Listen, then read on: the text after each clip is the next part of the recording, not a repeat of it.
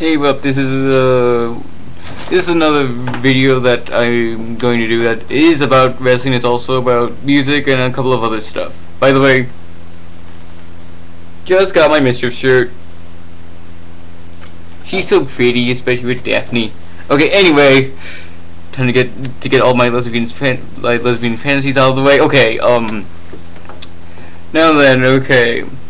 For those of you who only think that basically Shimmer is the only decent wrestling organization out there for women's wrestling, try and go check out Chick Fight in the description box. There are a lot of Shimmer wrestlers there, including also some wrestlers that were released from the WWE, such as Jazz, as well as some other lesser known foreign wrestlers like Blue Nikita. I definitely suggest you guys check out Chick Fight.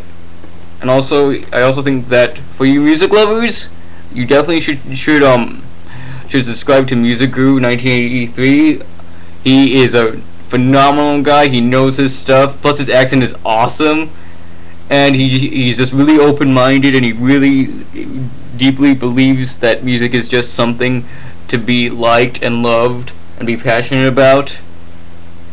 And also, if any of you are into country or anything and whatnot, I definitely suggest you check out Great Alliance.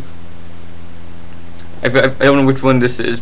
It's not Graceful Ghost. It's her other one. Oh, it is Graceful Ghost. Okay, so just Graceful Ghost by Great Alliance.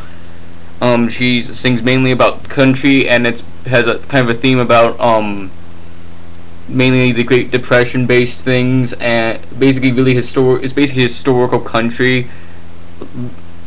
For example, it's basically about like sharecropping and like the Great Depression, like really historical stuff, 1800s, 1930s, etc. Anyway, okay. So that's just okay. I got the music recommendation out to Great Alliance, Music Guru shout out, and my Mischief shirt out. Okay. Now then, about women's wrestling. Oh God. Okay. This is mainly going to be a rant about how the lovely cheerleader Melissa is basically being the mouthpiece to Awesome Kong, and how basically this is what makes me kind of worried about TNA's women's division, because WWE's women's division is kind of fixable, but they can just stay at where they're at with Beth Phoenix and Mickie James just doing their thing, and plus I think Candice Michelle is improving and leaning, etc. But anyway, mainly TNA. Okay, why the hell are you making a great talent like Cheerleader Melissa that also is beautiful, which is what I really don't get, because that's mainly what mainstream wrestling promotions are looking for a pretty face, and they have her basically hiding under a burqa and being the mouthpiece for Awesome Kong, who doesn't need a fucking mouthpiece. Because seriously, you don't really need to have Cheerleader Melissa wrestle as Cheerleader Melissa. For instance, I think Cheerleader Melissa's gimmick is not that great. I don't hate it, but I think it could be a hell of a lot better. But she does her thing, and she's a talented wrestler, and she's fucking hot. Okay, anyway, but seriously, oh my God, why the hell are you making her basically into a Muslim stereotype for Awesome Kong? It doesn't need one. And then you also have Raka Kong, who I know Scott Steiner needs like a freak or something, but seriously, can you just can you just basically remodel the women that you already have? Because you have a fair amount of women that I think fit the bill more than Raka Khan, or at least just change Raka Khan's name, because that's just plain retarded. Even okay.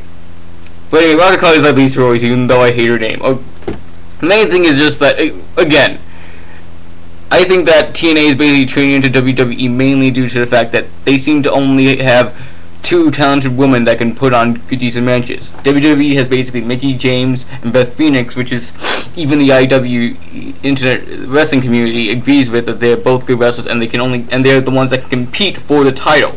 That's why I'm not including Victoria, because she can't compete for a title since she's on SmackDown, which is idiotic. And I also don't get, but that's for another thing. Anyway, and then basically TNA only has Gail Kim and Awesome Kong, and they put on great matches, but they're the only ones that can actually do shit. Like Roxy Lavu, she's a good talent, and I'm probably one of the few people that actually like her gimmick. I just wish that she didn't start off in VKM. And then they have Cheerleader Melissa, another Shimmer alumni who's not even wrestling, is a lot better and is better than Roxy. No offense to her. But she's basically a manager to Awesome Kong, which makes no sense because mountains are not really supposed to have one, especially one such as this one. And then, and to even be even more stupid, even if Cheerleader Melissa wasn't a good wrestler, she is hiding under a burqa. I mean, seriously, if you see Cheerleader Melissa, she's fucking hot. And basically, if you're actually looking to basically mimic the WWE, you're not supposed to hide pretty faces. Yeah, okay, anyway, that's kind of my rant on that thing. Free Cheerleader Melissa, by the way. Okay, and then, let's see. Let's see, what else is there to talk about?